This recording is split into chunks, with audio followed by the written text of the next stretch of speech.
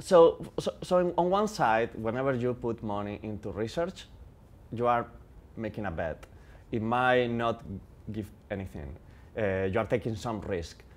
But research is something that is really fundamental in order to create new products and to open new areas of commerce.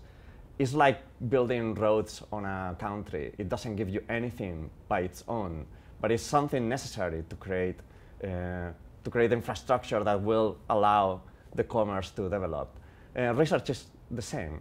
It's really just building the grounds in which you will build something that you can actually exploit. The fact that you can partnership with other places, it could be Boston or some other place. It is just about getting their expertise, learning how they do things, especially if you are partnership with a place like MIT, where it has great excellence for research, MIT and other institutions here in the Boston area. Benefiting from that expertise increases the chances of getting something interesting at the end, improving the quality of research in other places in Madrid, around Madrid, and all that, it just improves your chances of getting something out of it.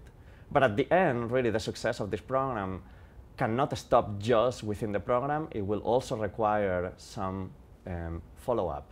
What do you do with the expertise that you learn? Do you do something with it, or when the program ends, you just stop thinking about it? Then you have not earned anything.